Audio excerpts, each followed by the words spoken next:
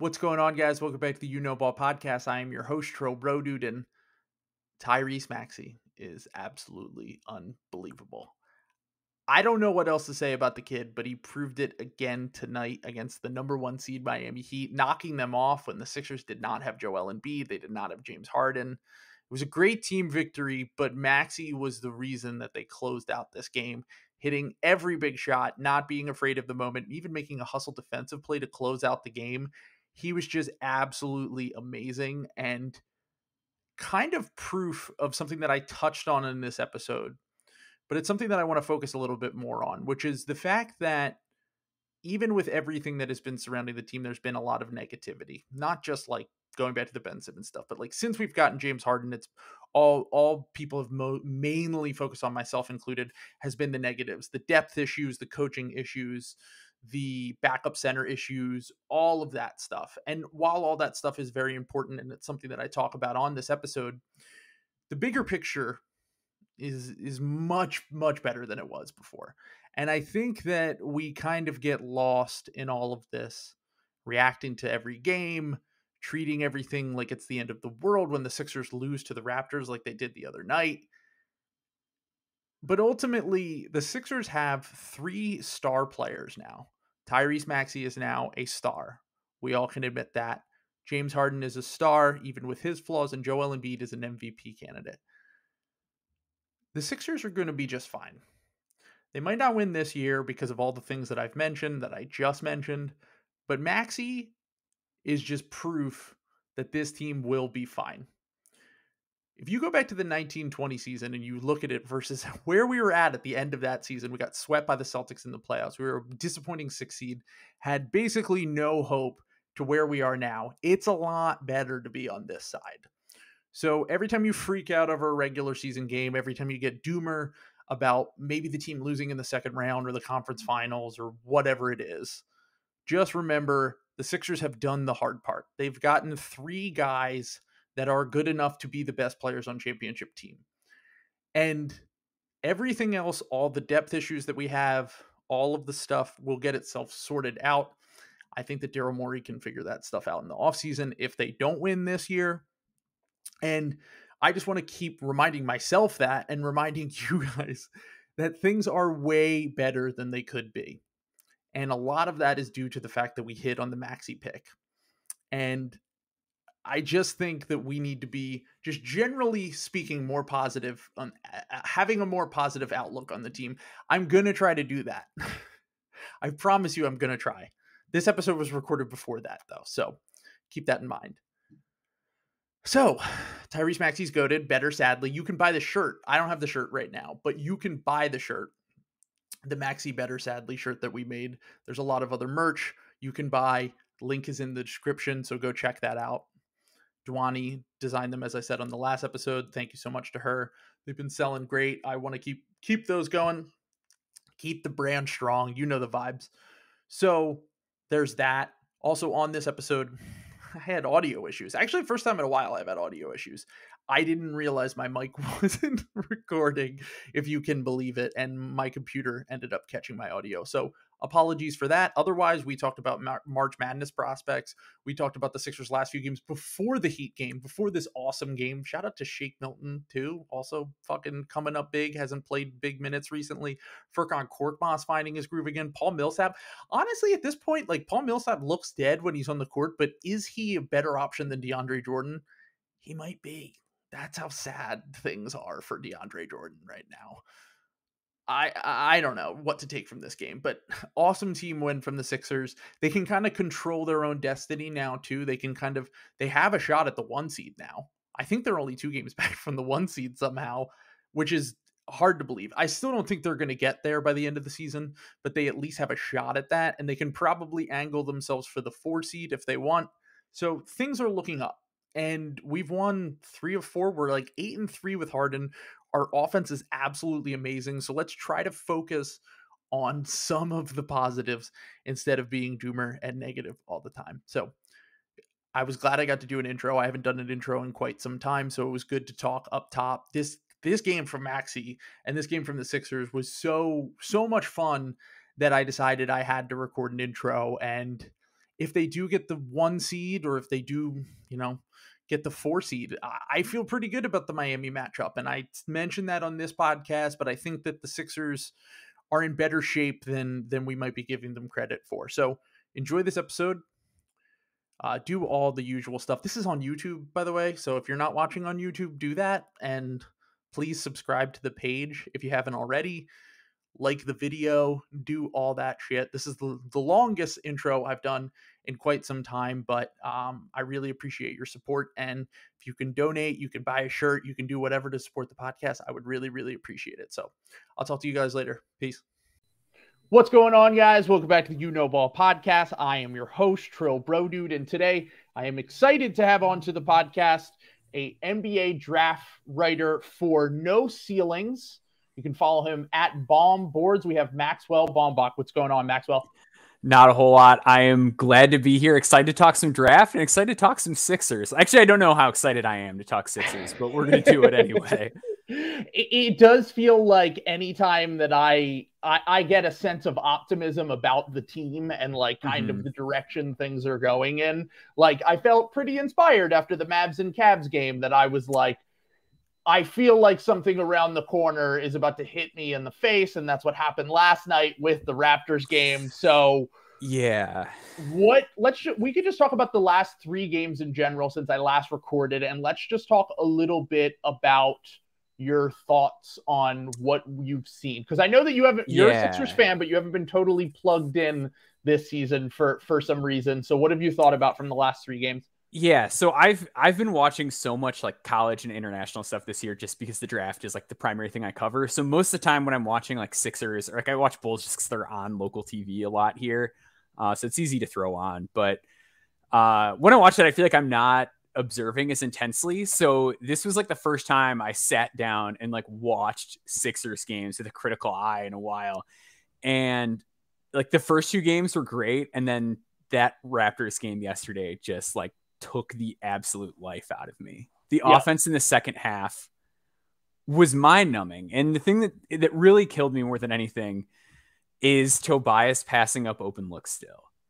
But that I now have to ask you a question that's being asked by a lot of important basketball minds. Do we need to run more plays for Tobias Harris? No, absolutely not. It's insane to me that people are insinuating that the problem with the Sixers offense that has like a 125 offensive rating when Joel Embiid and James Harden are on the court, which would be by far the best in the NBA, is not that Tobias Harris needs more actions run for him. Tobias Harris needs to do what he was doing, and it felt like he was learning, really. It was for sure, yeah. It felt like there was a stretch there where it was like, oh my God, Tobias is actually shooting open threes. He's, competing defensively. He's doing more role player things that we have asked of him in the past.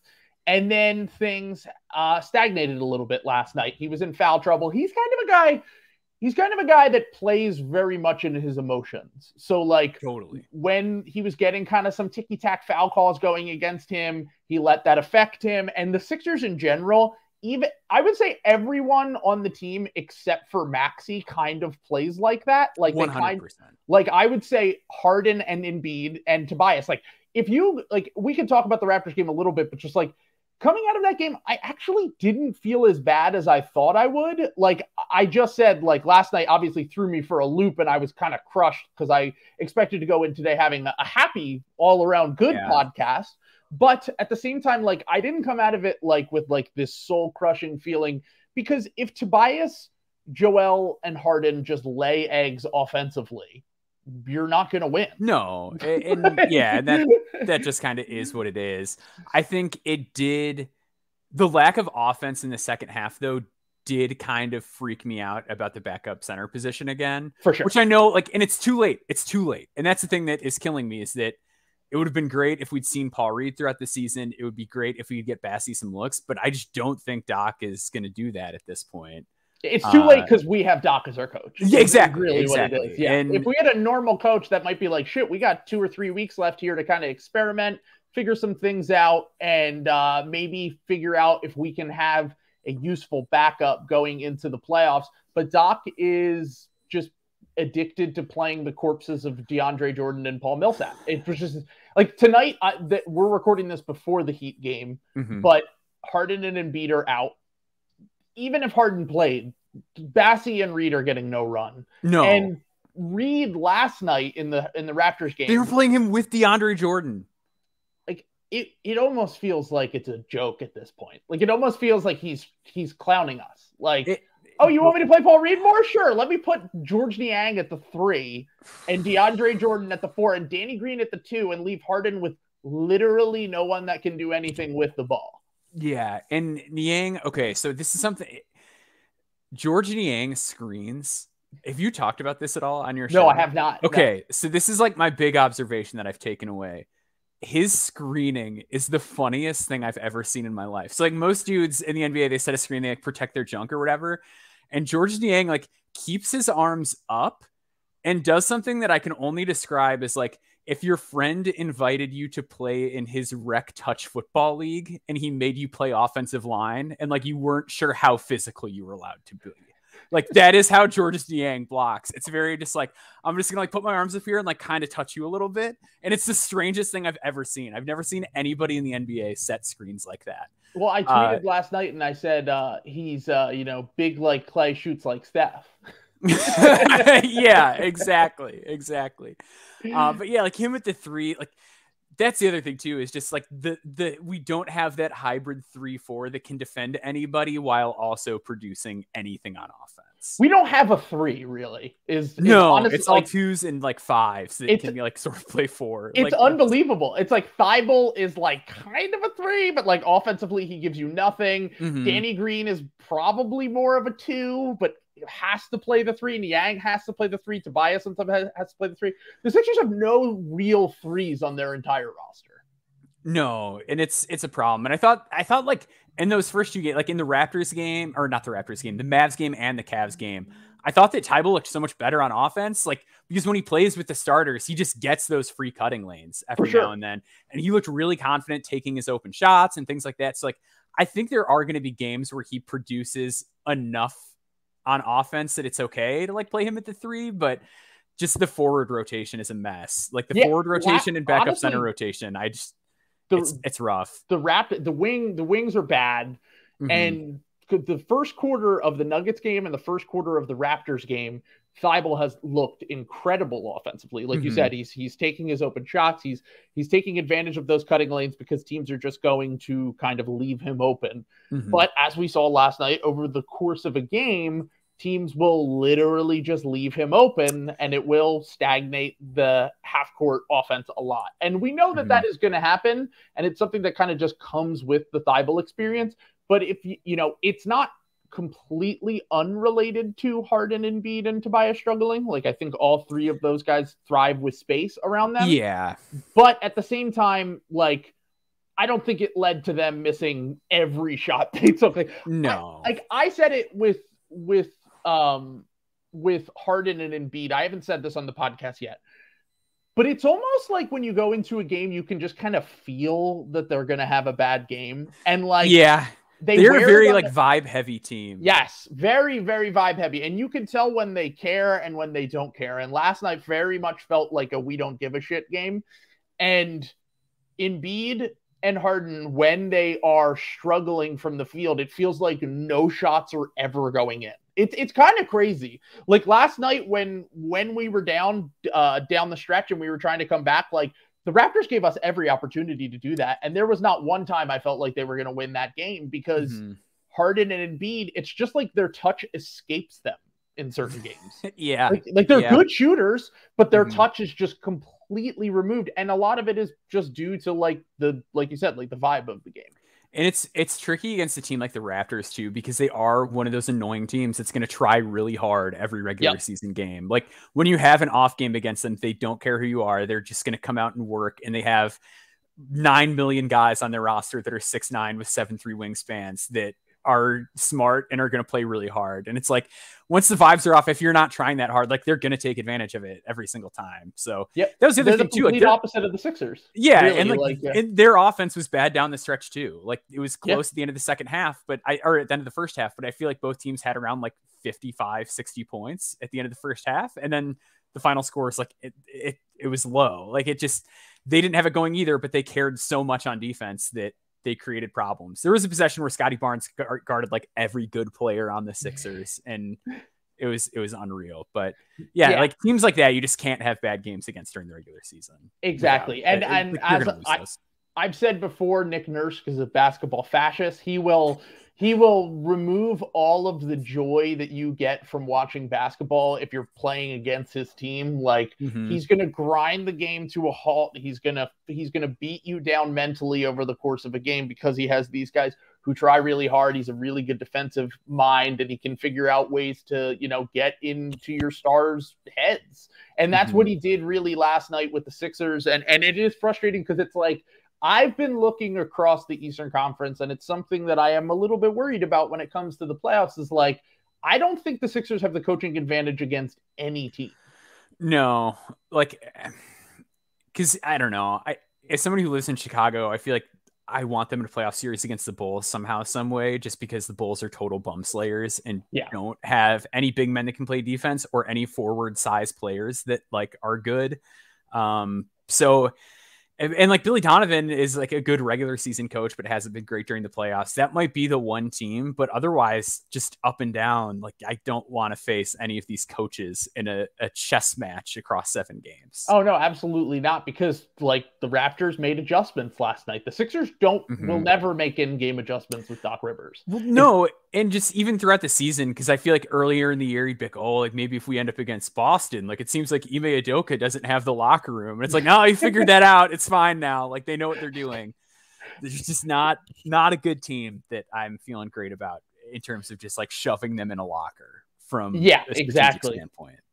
And now it feels like, I've kind of, like I said last episode, I have lowered my expectations a little bit just about the team in general, because I feel like I still feel like the top 3 aren't going to look like that and Maxey was fine last night. I think he actually had some crazy finishes and in the Cavaliers game, holy shit, he was absolutely incredible. I mean, that guy is like fucking Steph Curry against the Cavs for some reason. And it does feel like, the Mavs game was great. Like when they hit their shots, and it was unsustainably hot shooting, a lot of it. When Danny Green and George Niang are going to hit all of their open shots, you're not going to have much of a chance against the Sixers. But the Sixers, kind of like the variance with the Sixers and like their upside when it comes to playoff time, is going to be directly related to the bench, because we know that we can trust the 3 top guys throughout a 7-game series. They might have off nights. Embiid might have an off night. Harden might have an off night. You just got to hope it doesn't happen on the same night like it did last night. Yeah. So, and I think that they have enough top end talent to carry them through some of that. And then I trust Maxey on any given night. And then you can trust one of Tobias or Thybulle. For some reason, neither of them can play right on the same night. It's like, it's like Tobias had this great stretch and Thybulle was struggling during some of it. And then Tobias lays an egg last night and Thybulle's great. So like, we can't seem to get those 2 on the same page when it comes to playing together and playing well at the same time. So you're going to get at least one of those 2 having a competent game. And then, as I said on the last episode, it's like the 4.5 through 9 in the rotation, because I don't know if Doc's going to shrink down the rotations to 8 in the playoffs. He didn't last year. No, he played the full bench lineup in the playoff last year. Like, I have no reason to believe that he would shrink the bench down. There's no reason based on any indication that we've seen so far that that's going to happen. The only thing I can think of is the fact that he doesn't have the options. Like as frustrating as the bench was last year, like you couldn't play Ben with Dwight, so that expands it a little bit. Okay, so that makes it, you're not going to not play Thybulle, and like, George Hill didn't look good, don't get me wrong, but like Hill, but you could understand the temptation to play George Hill. Yeah, like you can understand an old guy coach being like, he's been there before, he's a veteran, I trust him. Yeah, exactly. Yeah, and like, if you just go down the lineups that we were running last year, like Korkmaz was like justified a spot in the rotation last year. Like Shake had his big game. So like you could, and Maxey obviously was going to play off the bench. So you could, but now you're looking at it from the opposite view where you go, how can I figure out how to get 3 or 4 guys just to stay on the court and not bleed points? Because it's funny, when we first traded for Harden, my thought was, well, Doc said today, I'm not really worried about the the rotations. I'm just worried about like figuring out the lineups. And I'm like, the same exact thing. Yeah. I don't really know what the difference is no. there. And like figuring out like the Harden lineups and figuring out the Embiid lineups. And we don't have a ton of time to do that. But if you are playing DeAndre Jordan, we're punting those minutes. We're just hoping that we lose those minutes by 10 points and we don't lose those minutes by 20 points. That's really what it comes down to, is like, he's terrible. Yeah. Well, he like can't get off the floor anymore. Like there was like that one clip that was going around today of like the several rebounds in a row where he's like jumping over and over again and jumping 3 inches every single time he jumps. There was a play in the Mavs game where he like kind of played cat and mouse on a drive and they kicked it to Dorian Finney-Smith in the corner.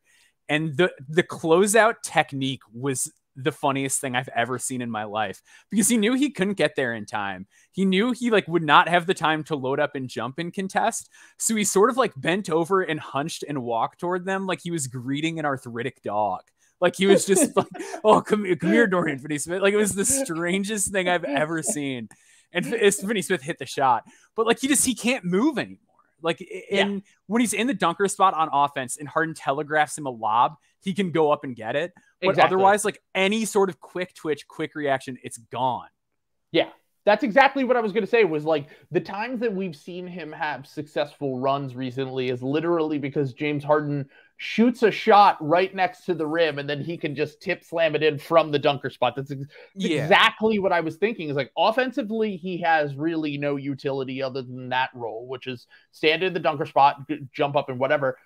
He doesn't contest anything at the rim anymore. It's like he doesn't even try. Like he just doesn't have the springs now. Yeah, and if that's the case, he can't protect the rim. He cannot defend in space. Him defending in space is even worse than him protecting the rim. And then on top of that, the only time that he's valuable as a roller or someone who's going to catch lobs is when he's at a standstill directly under the basket. Then, like, what are we doing here, really? Like, that's why I really wish that we like gave Bassey a shot. And I feel like I was higher on Bassey than a lot of draft people last year. And by that, I mean I had him ranked like 48th because draft people hate centers. Yeah, that's true.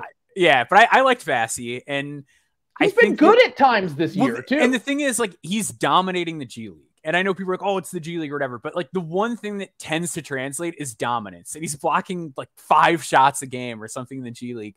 He was a prolific shot blocker in college. We know he can protect the rim. If we can at least just get a guy to protect the rim, are his feet great in space? No. Is he going to slide with guys in the perimeter? No. But if he can at least protect the rim, that's something that DeAndre Jordan's not doing. And I trust him to catch a lob. Yeah, like, and he can set screens. That's it. Like, set screens, catch lobs, protect the rim. Like, that's literally all we need for 10 minutes a game, not even in the playoffs, probably 8 minutes a game. And DeAndre Jordan and Paul Millsap are completely incapable of that. And now it's frustrating because it's like, okay, so the one Embiid game that you're holding out Embiid, you're also holding out Harden. So tonight against the Heat. So, like, we won't even get the opportunity to see, because, like, Bassey offensively is very limited and does not really bring anything to the table yet, at least. And if he has someone who can simplify his role for him, that is a high-level pick-and-roll creator that will just create open opportunities and make his life a lot easier, then, yeah, give it a shot. Like, see if it fucking works, because, like, I'm actually, it's funny you said that thing about the G League dominance, because like that's how I felt about Paul Reed last year. Yeah. But I feel like the thing that doesn't translate with Paul Reed is just like the guy's basketball IQ is like really bad. Like he doesn't know where to be ever. He never knows where to be on offense or defense. And that's all you need from your backup center is just a person who can occupy space and that like doesn't die on the court. And that was like sort of Paul Reed's appeal in college, was it like he's just everywhere. And like in the NBA, when you're playing against better, smarter players, you can't be everywhere anymore. Like it's just not. It's a wider court. It's more spaced out. It doesn't work. And the other thing with Bassey too is he's just bigger. Like a lot of those power forward size centers tend to do really well in the G League. Like that is an archetype that works there really well. But with Bassey, like Bassey's actual center size. Yeah.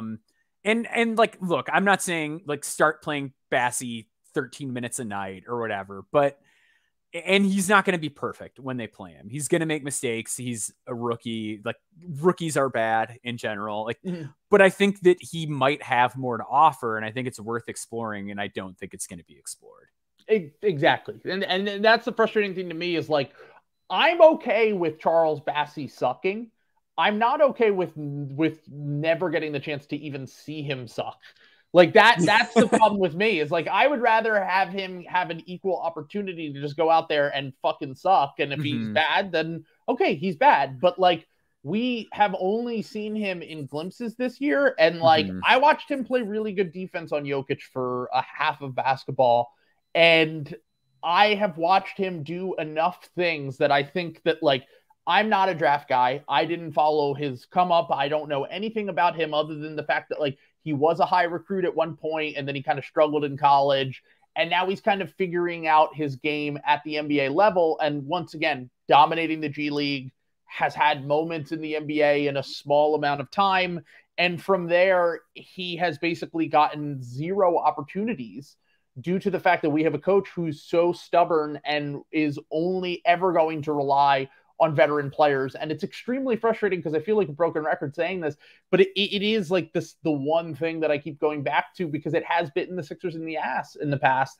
And I feel like they're going to need to figure out how to survive those minutes without Joel. And they're going to have, and on the inverse of that, if they're taking Harden off the court, they're going to need to figure out how the offense can be sustainable without having a Seth Curry level shooter, without having guys that you can put around Embiid when Harden sits. Because what's happened so far is the Sixers are actually, and like I saw people complaining about like certain things with the starting lineup. And like, yeah, the starting lineup has had moments where they haven't looked great, like the second half of the Raptors game, the third quarter of the Cavs game. Like they've definitely had their struggles. And I am a little bit worried about the offense translating to be like a high level offense in the playoffs.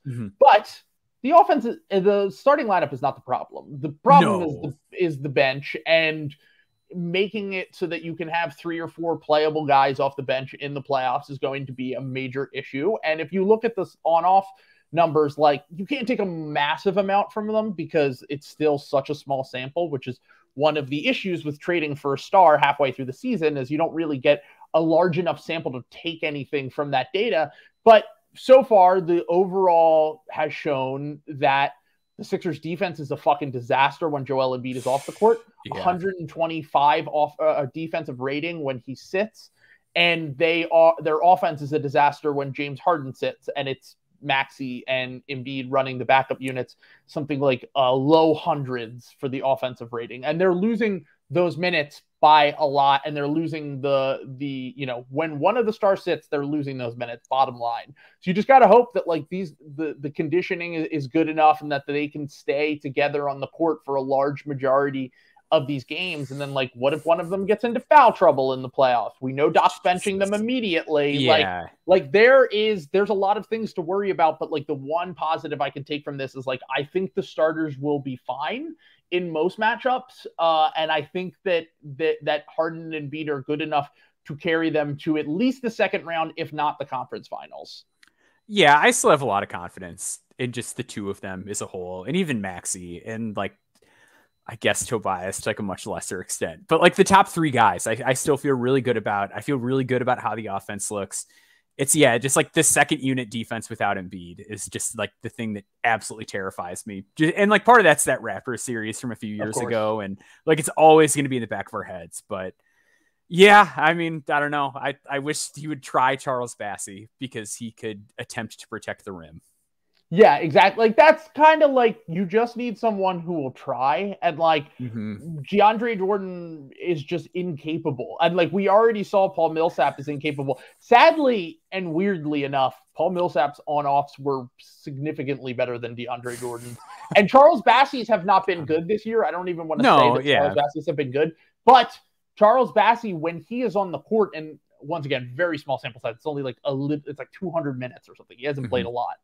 But the one thing you can take from it is that the defense is actually held together with him on the court, and the offense is very bad because before we got James Harden, we didn't have anyone. Well, that's the thing is I was going to say, I think the offense with him paired with James Harden would probably look quite a bit better.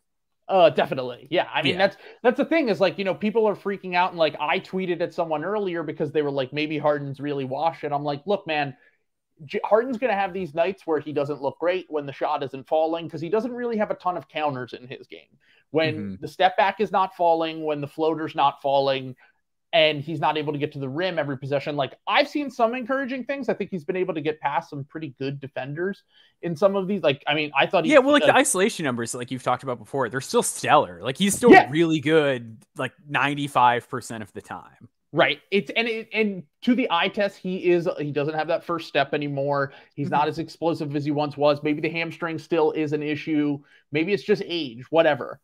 The Sixers offense is still really good with him on the court. And like, ultimately what the downfall of this team will be the defense, and the downfall of this team will be the bench. And one of the reasons why I've been a little bit more pessimistic recently is because I feel like I can look around, like, you like when you start to matchup hunt for the playoffs and you're like, just give me Chicago or Cleveland or whatever. I'm like, you might not be a real contender if you look at Boston, you look at Milwaukee, you look at the Celtics, and you go, oh, if we could just avoid their bracket. And it's like, well, at some point you're going to have to beat a good team, and you might have to have a bad matchup against you. And if you can't get through that series, then you're probably not a real contender.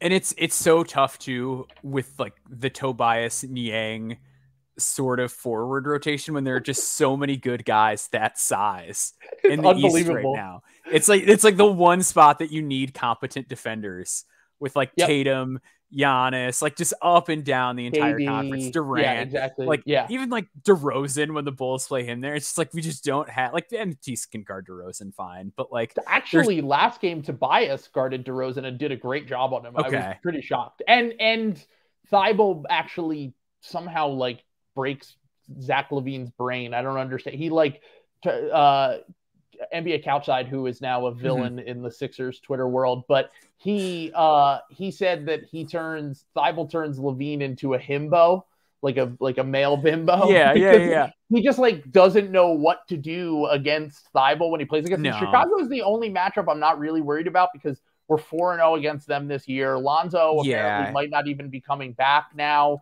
That's like, another team with like no forward size defenders or bench. Like the bench is Caruso, which is like if your best bench guy is like a defensive guard, like Caruso's a great bench player, but that's not what you want like the headliner off the bench to be. Yeah, exactly. And they have their own wash center in Tristan Thompson, who should not be in a playoff rotation. Well, we have our other wash center in Nikola Vucevic too. So we've got two of those now.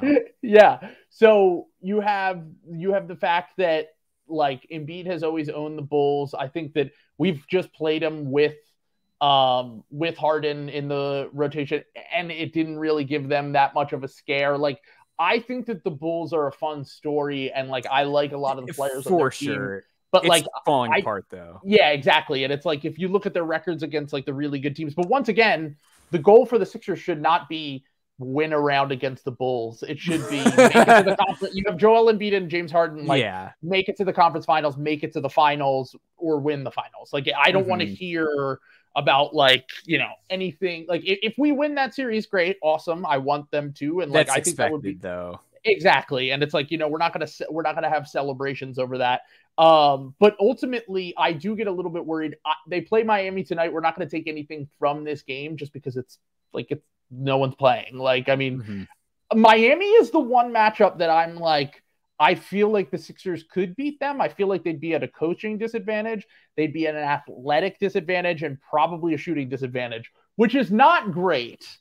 But ultimately, I think that is the kind of series where, it's going to be tough if Miami can grind the series down to a halt. We have a hard time with movement shooters, but like if you look at how we match up with them versus how we match up with Boston, Brooklyn, and Milwaukee, I'll take my chances with Miami and the Chicago-Miami section as opposed to the other one, because that's just going to be fucking brutal. If the 2-3 is Boston, Brooklyn, and then Milwaukee and Boston, and then Brooklyn is in the first round, like I don't know who's going to come out alive from those three teams. Well, with Miami too, like they have all those movement shooters, but a lot of those guys, like they still just have a lot of guys I don't fully like trust on defense, or guys I'm not totally scared of on that side. and Lowry doesn't get to the rim as much anymore. And I don't know if that's like I'm saving it for the playoffs thing or if that's just what he is now. And then Jimmy 36. Butler. Yeah. And then Jimmy Butler was awful in the playoffs last year.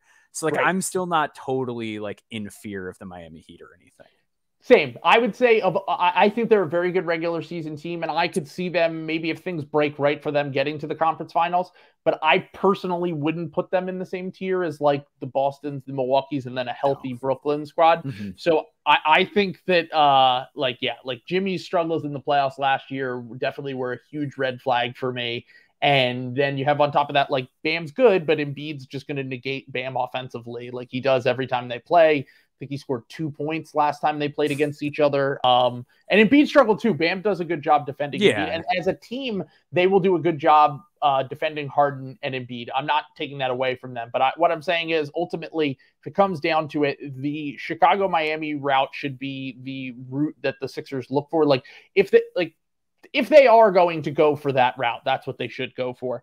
But let's move on from that and just talk very quickly before we get into the March Madness prospect element of this.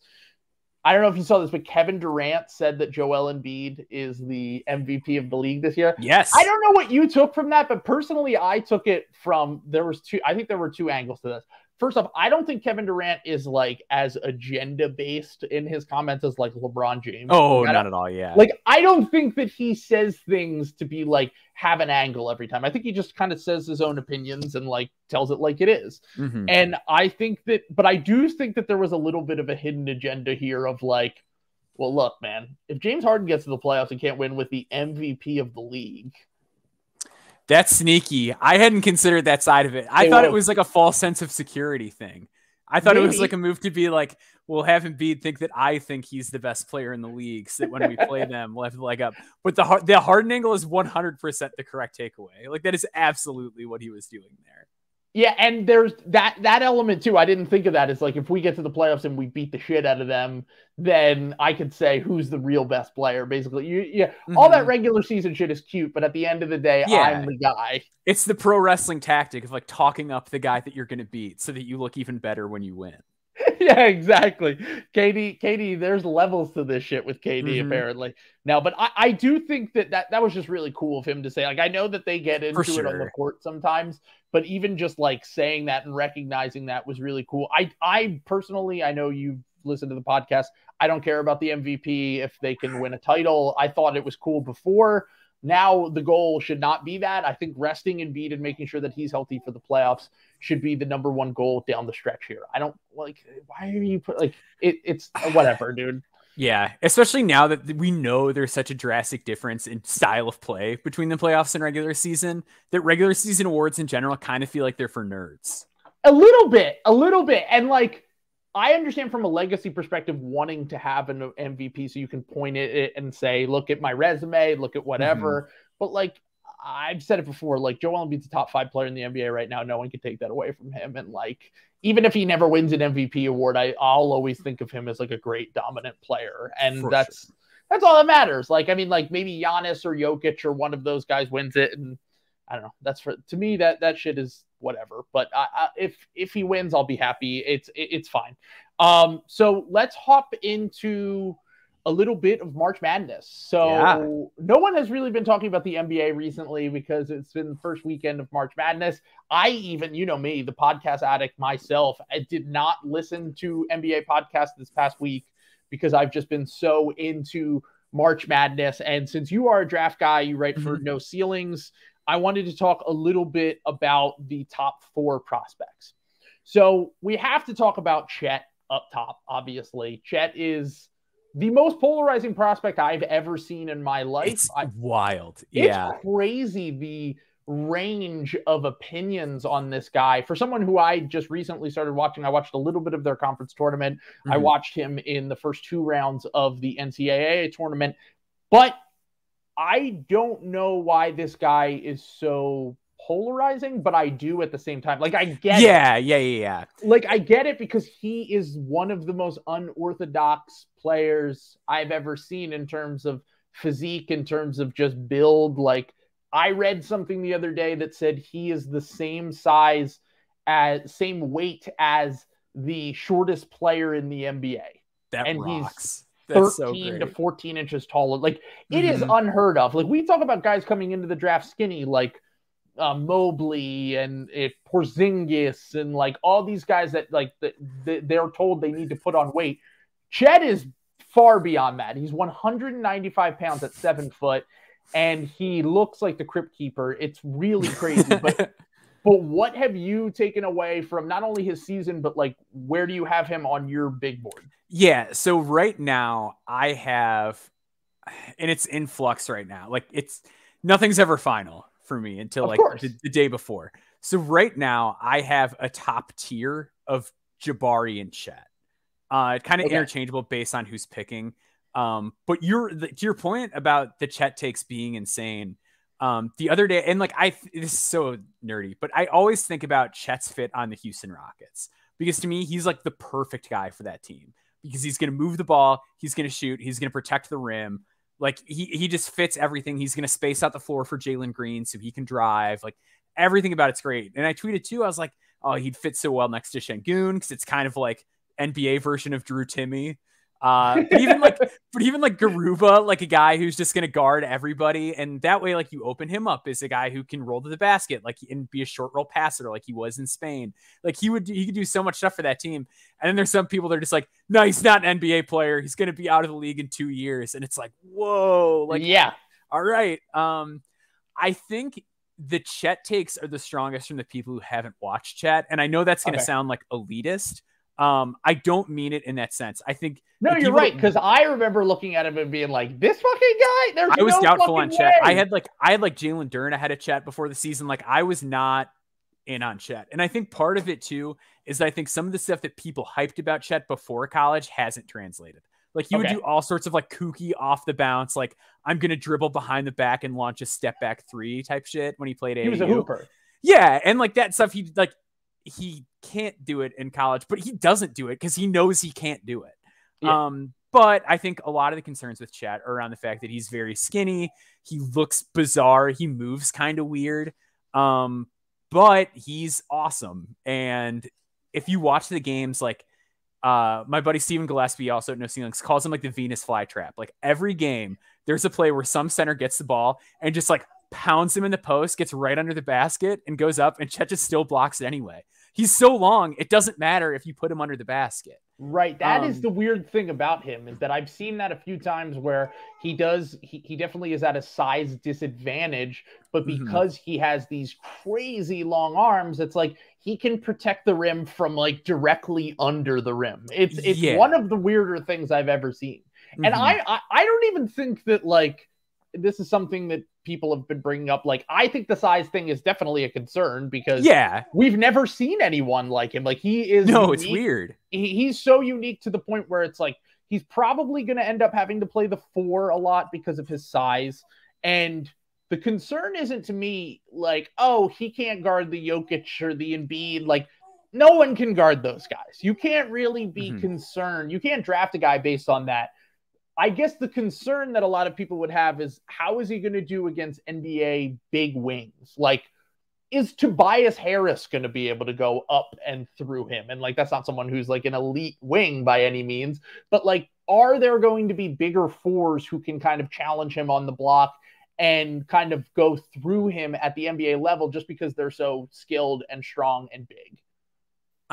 First off, sorry if you heard my daughter in the background at all. Yeah, you're good. 5 months old, so she's a little crazy. Doesn't respect ball enough. So here's what I would say about that. I think that I don't worry about Forrest getting through his chest. I don't worry about like very many people in the NBA like just bullying him under the basket. My concern with him is more like the quickness of his feet on defense. There was a play in, I think it was the game they lost against St. Mary's. It might've been the one they won against St. Mary's during the regular season, where their center Matthias Toss, who's like a big dude, just like burned him with a quick spin move. And like his recovery tools are good just because he's so long. But I worry more about just his feet on the perimeter as a 4. I think everything about him is optimized if he can gain that 30 pounds and play the 5 regularly. Like I wouldn't want him playing the 4 in a playoff series tomorrow on defense. But I think he'll get by. I think, especially in the regular season early on, I think he'll be good enough there to stay afloat and like stay on the floor and be fine. He is just such a good rim protector, though, that like even when he's on the court, teams just don't even go into the paint, and teams shoot like 26% or like around the basket against him. It's like the numbers are ridiculous. Like teams don't even go near the basket when he's on the floor. So I think once he gains the weight and he can play the 5, he'll be optimized, but I think he's okay at the 4. I don't think Forrest will be able to bully him or anything. Okay. Yeah. All right. That's fair. I mean, I could understand that concern a little bit just because of the fact that, and especially when it comes to like him putting on 30 pounds and becoming a 5, like I read an article from 2 years ago that his parents said he needed to put on 20 pounds, and he's put on 5 pounds since then. Like, it might just be he never can get to be that size. Like he might gain a little bit of weight just over the course of like getting into a strength and conditioning program in the NBA and like really making this like his full-time profession and job. And they're going to have an entire staff of people dedicated to like making sure that he can become bigger. But I do wonder if he maybe just can never really get to the point. It's just kind of the way that his body's made. Yeah. So I'm like, not to get into this, I'm like kind of like a bodybuilding nutrition hobbyist guy. Oh, okay. And cool. I think everybody can gain the weight. I think the tricky thing is like people do have genetic predispositions in terms of how they gain it. Like for me, like it's very easy to put on size and like my back and my legs just don't grow. And then other people, it's the opposite. And like, that's like a concern with Chet is like, even if he does gain 30 pounds, how is he going to gain it? Right. And like Marvin Williams is like the test case for this, where he was a really skinny guy and he gained weight and it was just like all in his legs and ass. And like, he was not a vertical athlete anymore. Like Marvin Williams is like a run and jump bouncy 4 coming out who evolved into being like a very good skilled power forward and whatever. But like his body, he just didn't gain the mass the way that you thought he might. Like you don't know. You are kind of rolling the dice a little bit as far as like what a guy is going to turn into when you're talking about someone drastically changing their body. Yeah, so that could end up being an issue for him. On a basketball, like I can see the appeal of Chet for sure. I do wonder what his offensive role at the NBA will be, because like you said, like he's shown moments and he's had flashes and things that he has shown, but ultimately, you know, he seems like a really good shooter. Is he going to be able to create for himself? Is he going to be able to be like, what is he going to be offensively, I guess is my question. So I think this is where I diverge a little bit from like the Chet is number 1 crowd. Okay. I think Chet is best served as like a number 2 option on offense. He's a great shooter off of movement already. Like at one point during the season, there was some stat where like his transition effective field goal percentage was over 100%. Because he was hitting so many threes that like the threes, like each point counts as a percentage, whatever. Wow. So like the way that you calculate that stat, like he just drains transition threes and he can catch off of movement and hit. So like, God, like I'm just so fascinated with Chet because like you can run like Spain pick and rolls with him as the bottom guy who runs up to shoot the 3. Like there's just so much weird stuff you can do with him.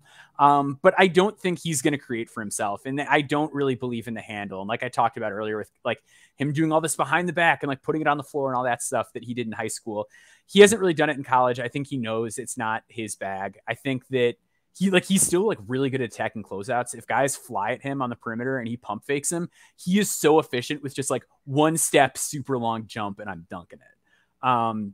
So yeah, to me, he's more of a second option. He's a great facilitator. He uses his length to pass exceptionally well. I noticed that he had one or two plays in that last game that he really made some impressive reads for a guy his size. Yeah, he has a phenomenal just command of the floor. Always knows where everyone is. Hits cutters well. Like he's smart, man. Like I think he's going to be just an elite second option. Like, and I don't say second option is like a derogatory thing. Like I think he could be the second best player on a title team, and I think that's really good.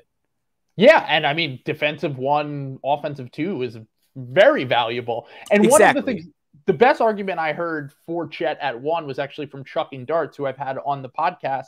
And Chuck basically said the amount of offensive ones, high-end offensive engines that we have in the NBA right now, your Jokic's, your Embiid's, your Luka's, your Trey's, your KD's, your guys that can run an elite offense is so incredibly high that breaking into that tier of creator, that offensive hub, is going to be really hard, even if you're a great prospect.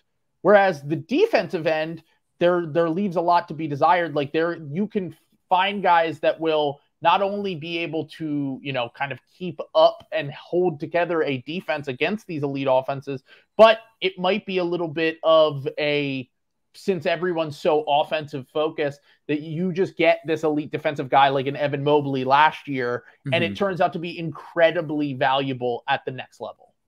Yeah, and I think Mobley I liked a lot better on the perimeter than I did Chet on defense, especially. But Mobley is Mobley can actually put it on the floor and do weird stuff. So I was a little higher on Mobley, I think, than I am on Chet, but I still think Chet is phenomenal. And I think the floor is way higher than people are giving him credit for because of how savvy he is on offense and how unselfish he is. That I think he's going to be totally fine taking that number 2 backseat kind of role.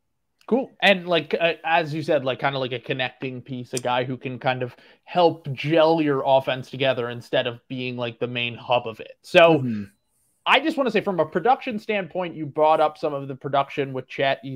One of the things I look for in prospects is just general production. Like if you're good at college, you're probably, as long as you're an NBA level athlete and you have NBA level skills, you'll probably be pretty good in the NBA. You'll at least be like a solid rotation player.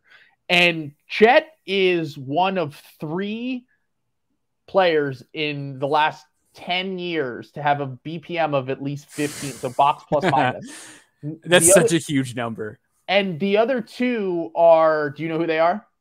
I would guess Zion. This is freshman. Yes. So okay. Zion is 1. What was the time frame on it? Okay. So let's say I think it was last 12 years. I'm having my years. Was it Anthony Davis? It was Anthony Davis. Okay. So Chet is the first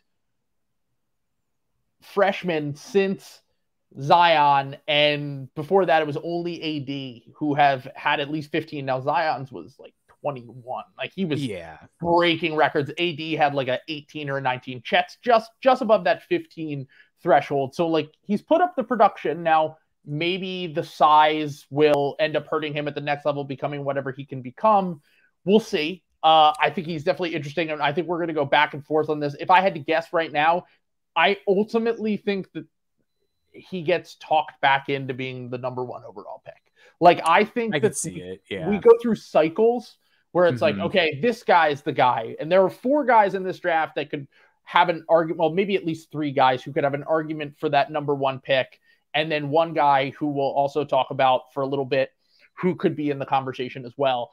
But one of the things is that I think as we get further away from playing the actual games, people not being as caught up in the moment with things, I think that generally speaking, it goes back to whoever the consensus was before this. So it seems like Jabari is the consensus now, and Chet was the consensus for a good stretch of time. And I feel like over time, it's going to end up being one of those 2. And we could just talk a little bit about Jabari now, but I mean, he obviously pops. You know what you're I'll put it like this.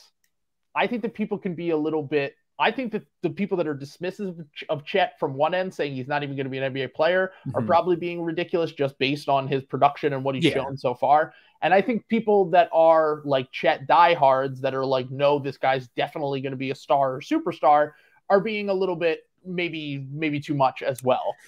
And I think that the guy like Jabari, you could show anyone his game and they would be like, oh, he's a massive dude who has a cannon for a shot.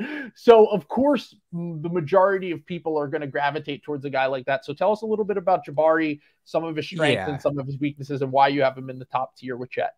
So Jabari is the safest guy in this draft, I would say. He's 6'10", and he shot, I believe, 42% from 3 on the year.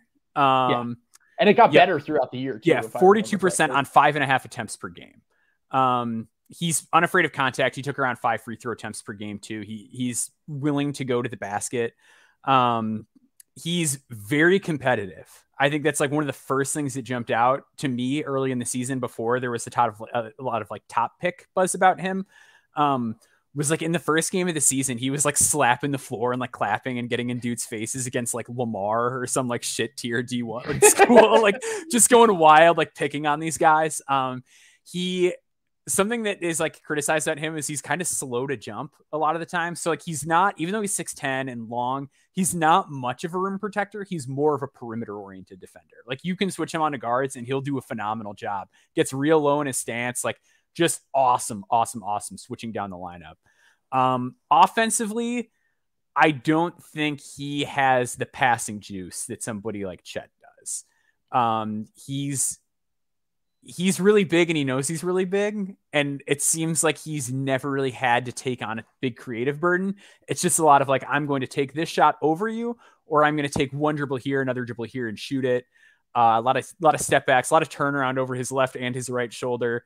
A lot of that sort of stuff. One dribble pull up. He knows who he is at the elbow. Exactly. Like that's his game. He doesn't get all the way to the rim very often, which is concerning. And he's not as good of a finisher as you would like somebody who's 6'10" to be. And there's real concern about his handle.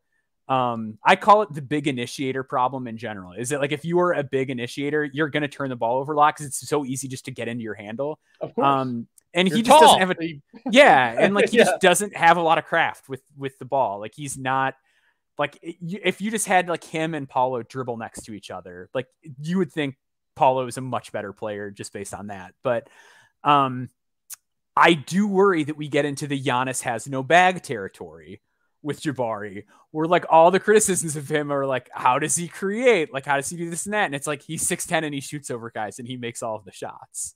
Yeah. So to me, I don't know. I'm a little more bullish on him just because I think him being so big and so tall and able to shoot over people is going to translate very well. And I think the fact that his dad was a pro player, the fact that he like, has relationships with people like Kevin Durant and people like that, like I think there's enough people invested in him that things like putting together a couple moves he can hit consistently off the dribble will get him where he needs to be. He's another guy who needs to gain a little bit of weight. It's pretty much true of all these guys. They're 18 years old, so a lot of them are still pretty skinny, except Paolo. But yeah, like it's going to be fine. I think he's really good. I think the thing with him is just, can you see him being the number one option on an offense? And I think he has like a cleaner translation than Chet, but he just isn't super creative with the ball and he doesn't have a great handle. And guys that don't have those two things usually aren't a number one option.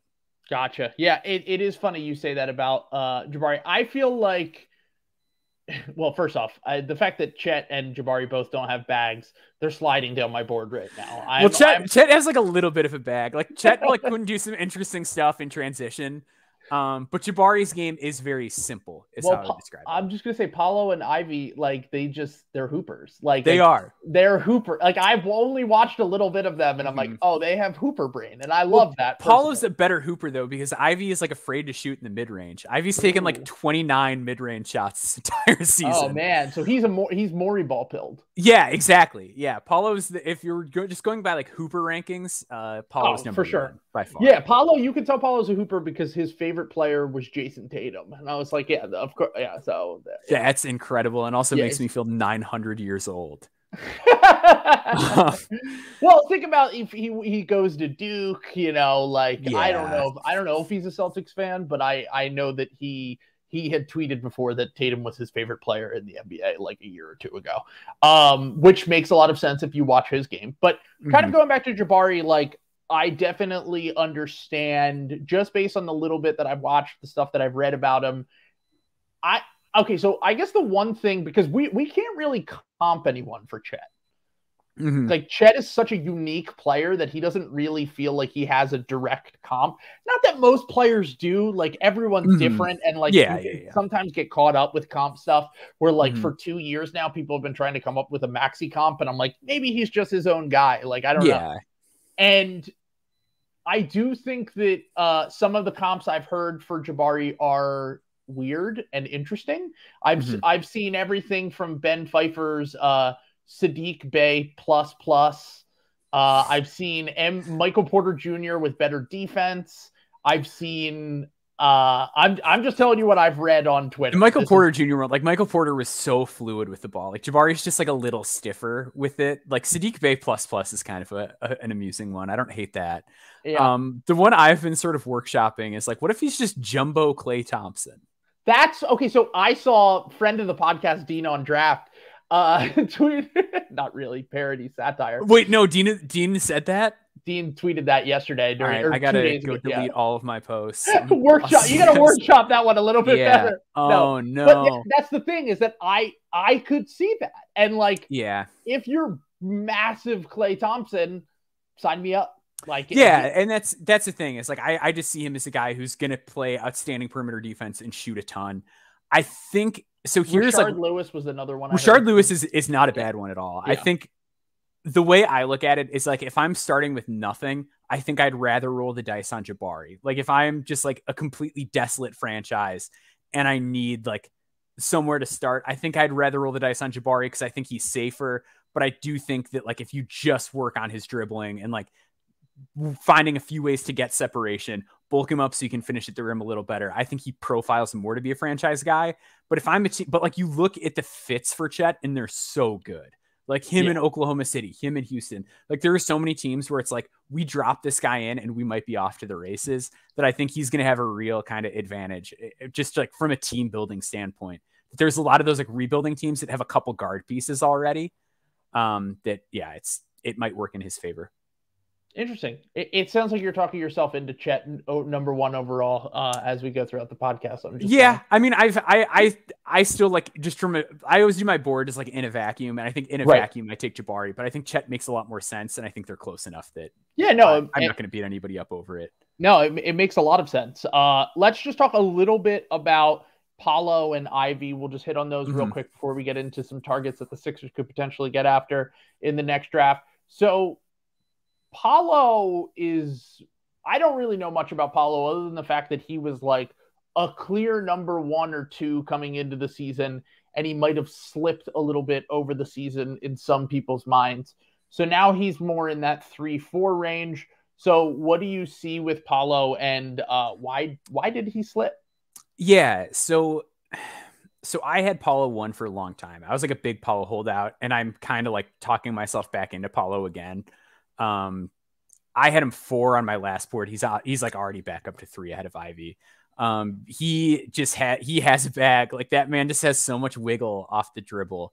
And something he's done better in important games is get to the rim. The one thing that drives me nuts with him is like, he can make mid-range shots, and it's like, but you don't need to do that. Like, you're so much bigger and stronger and more powerful than these guys. Just get to the rim. But he's an awesome passer. I do think like, I noticed that. The thing that killed me is like, as the season went along and like people were dropping him down boards, the reason I was holding out on him was like, his passing got better throughout the season.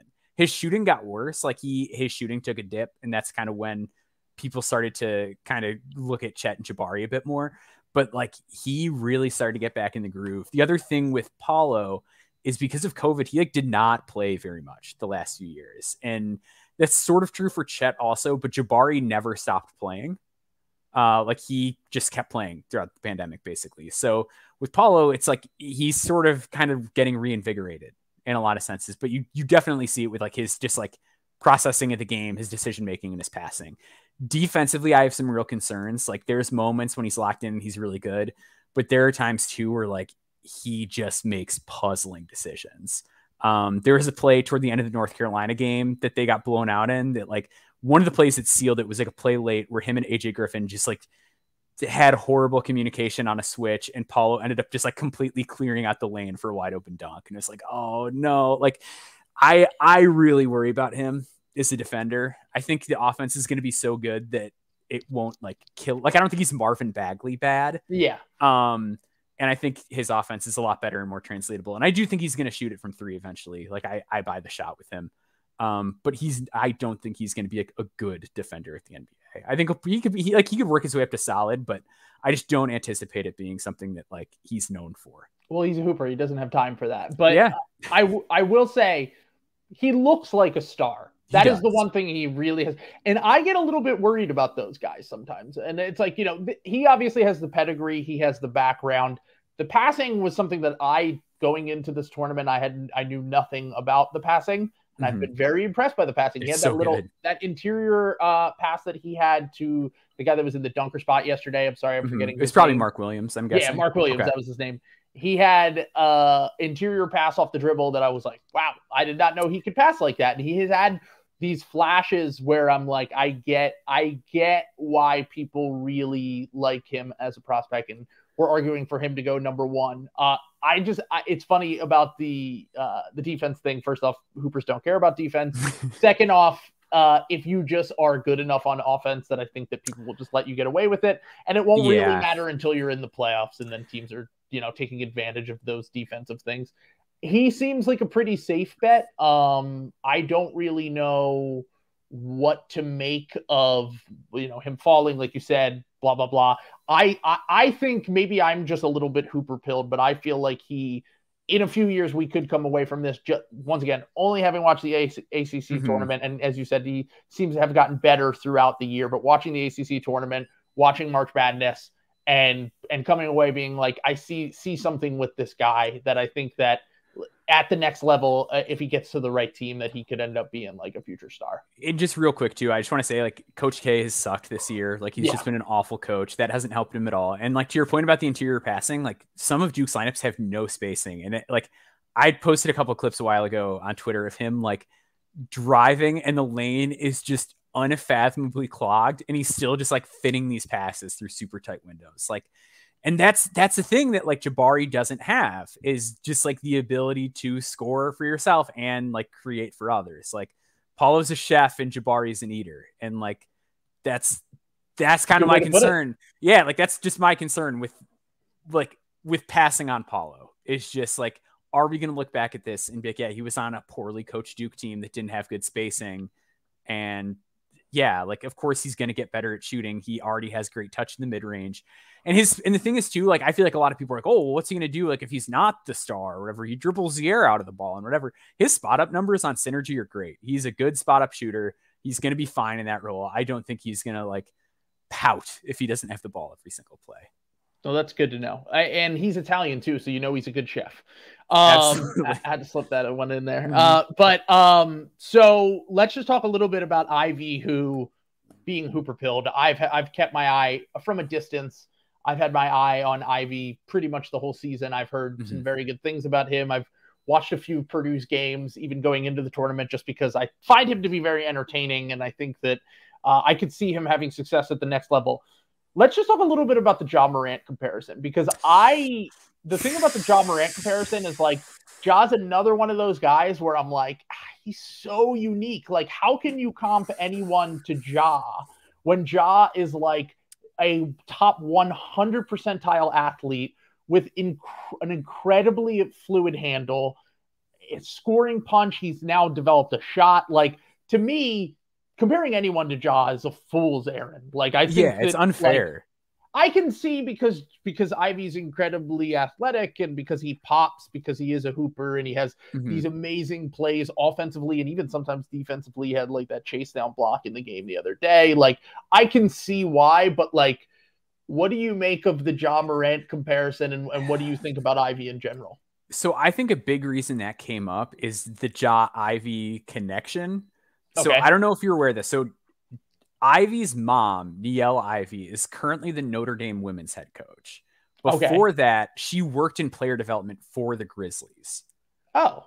So Morant and like Ivey are kind of like buddied up. They've worked out together and stuff like that. So I think that like planted the seed for a lot of people to be like, oh, athletic guard. The mom knows him. He's Ja Morant. And like, I love Jaden Ivey. I think he's a firm number 4. Like, I have him behind these guys, but I wouldn't put anybody else behind him ahead of him. I just think it's too much. I love Jaden Ivey's athleticism. I love his ability. That's another guy who's like passing has just taken a gigantic step forward throughout this season, and he's making reads. He's a sophomore, right? He's not. Yeah. Even a freshman. So last year he was good, but he didn't shoot very well. But he was a good shooter in high school, and now this year he's shooting. So he makes like really good decisions at top speed. Like, he will just fly into the paint.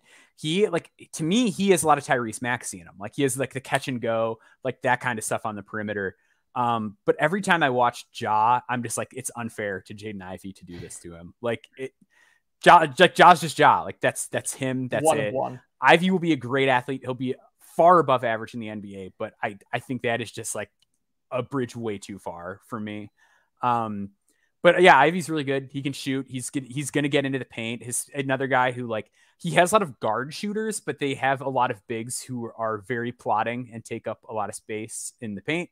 So I think he'll look a little better with spacing at the next level too. College basketball, we love it. It is one of the things that has made watching these last few weeks of college basketball kind of painful to me. It's like sometimes the offenses, I'm just like, put me out of my misery. Holy shit, this is brutal. Yeah, but, so they have a 7'4" center, Zach Edey, and a 6'10" center, Trevion Williams. And before the season, the coach was talking about playing both of the centers at the same time.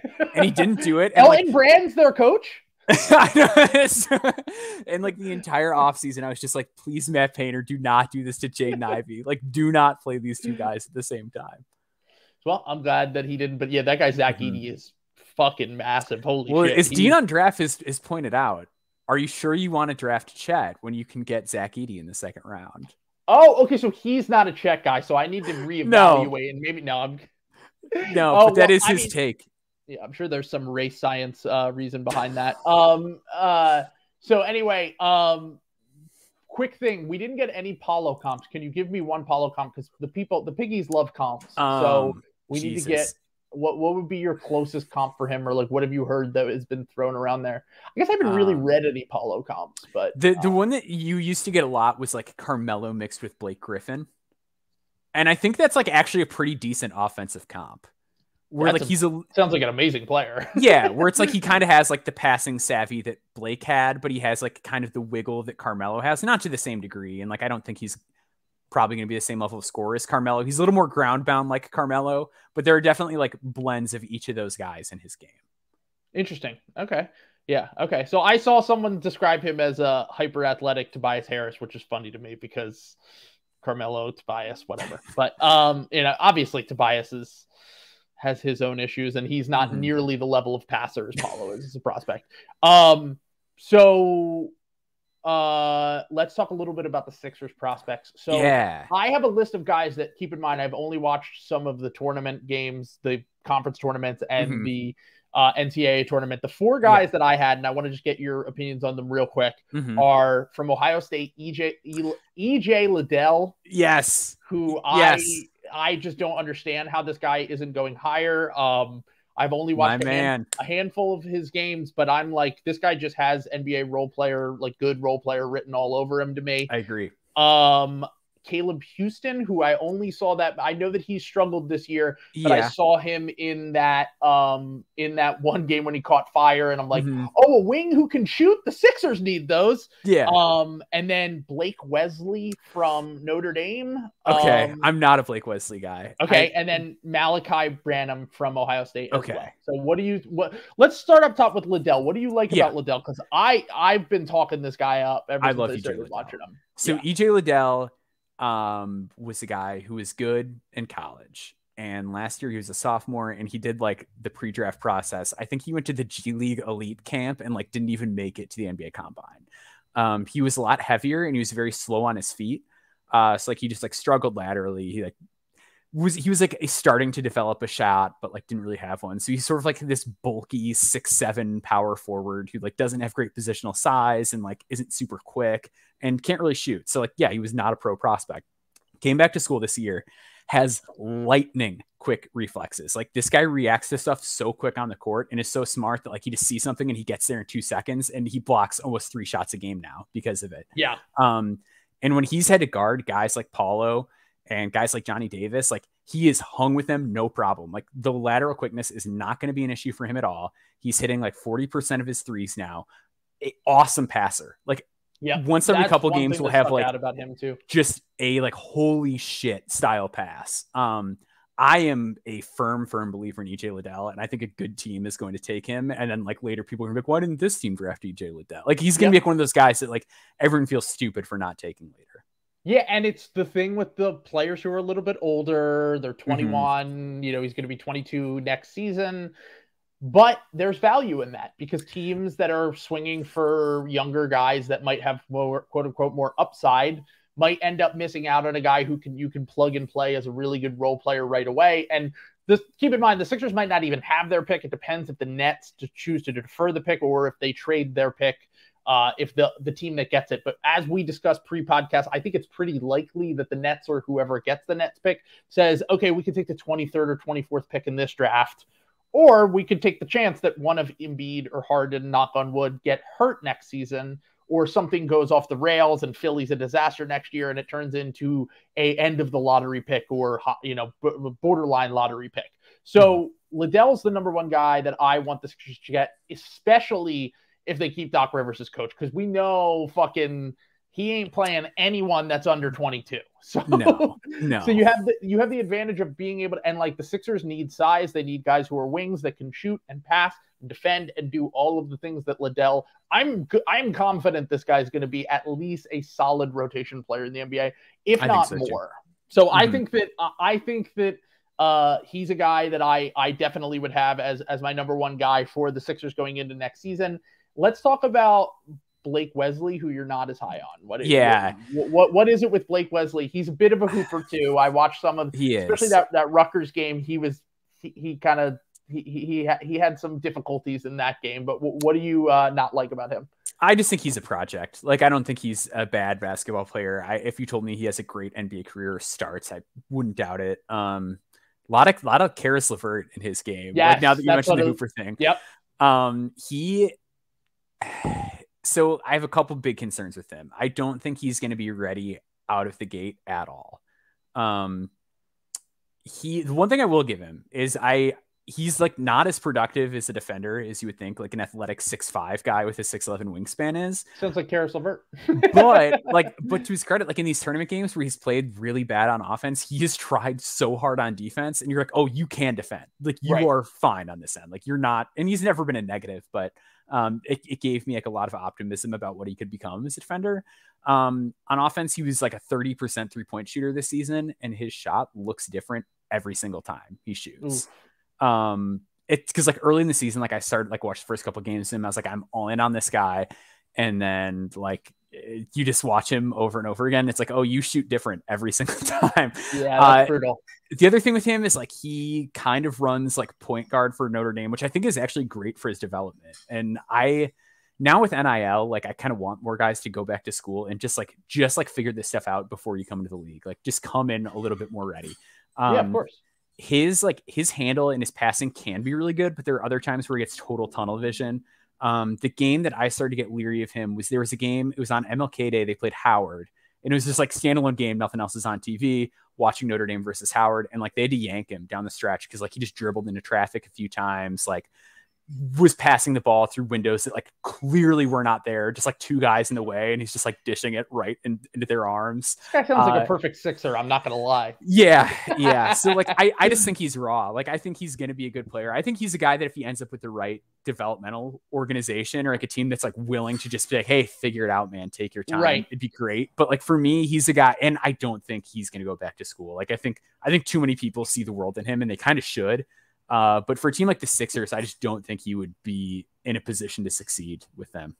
Yeah, and I also think like the Sixers should be looking for guys that can play in the rotation right now. If you're going to keep your pick, which, hey, they might not. They might use it to get off the Tobias Harris contract. They might use it to just get a veteran role player. Like, there are ways to, kind of use the pick and not use it in the draft. But if you are going to use it in the draft, like, Jaden Springer was someone I was very high on going into the draft. Springer, and he was not able to crack the rotation this year. And now that you have Harden, your timeline has shifted.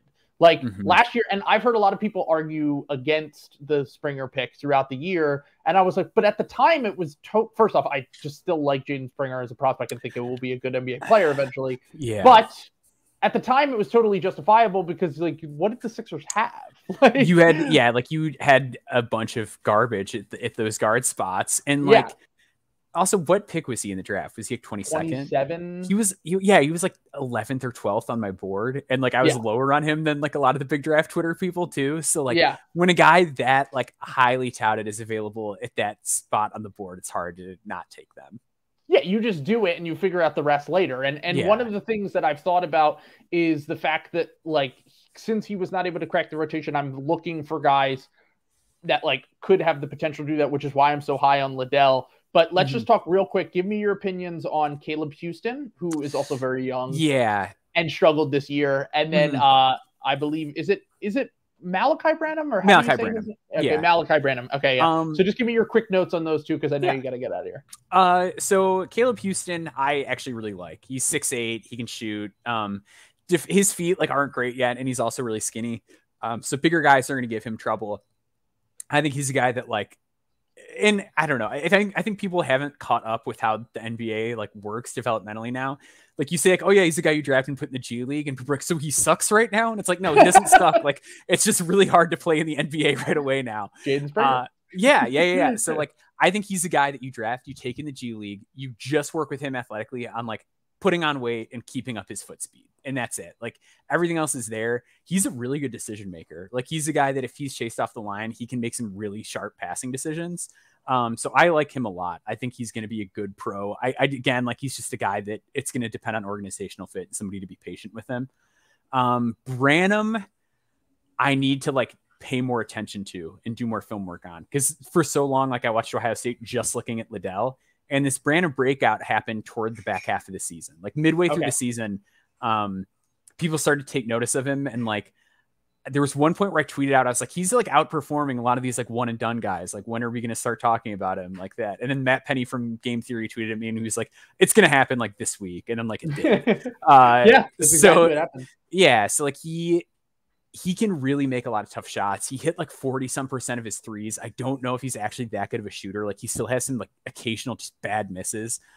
He can over dribble, but to me, that's like you're on a team where nobody can dribble, so that's gonna happen. That team sucked outside of Liddell and Branham, so I'm not really surprised. So I'm not worried about that too much.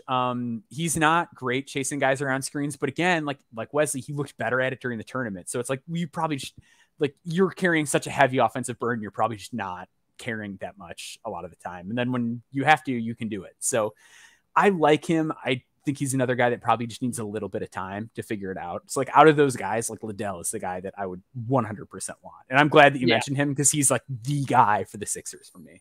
Yeah. I mean, he makes the most sense. They need anyone who can be a wing that can do all the things I mentioned. I think being able to plug a guy into the rotation, not have to worry about the development as much, should be a high priority for them. And I'm usually a guy who's talking about these other guys who are projects, who are higher upside swing, whatever you want to call it. Even at the end of the first, I'm like very much for that kind of process. But now that the Sixers window has shifted and they have James Harden and Joel Embiid in, somewhat the prime of post prime of James Harden's career, in the prime of Joel Embiid's career, I think that taking a guy like Liddell at the end of the first makes the most sense. So Maxwell, thank you so much for coming on. I really appreciate it, dude. Tell the people where they can follow you, and I'll put your link in the description. Yeah, awesome. So No Ceilings NBA is where you can find all of the work from No Ceilings. So follow them on Twitter. That's where all my work is. I'm on Twitter at Baumboards, BAUM boards. I'm going to be writing there, so all my stuff will be there. You'll get some cool videos of prospects doing stuff from time to time. All the draft takes, everything draft related over there. Awesome. Thanks, dude. Yeah, no problem. Thanks for having me on. Peace.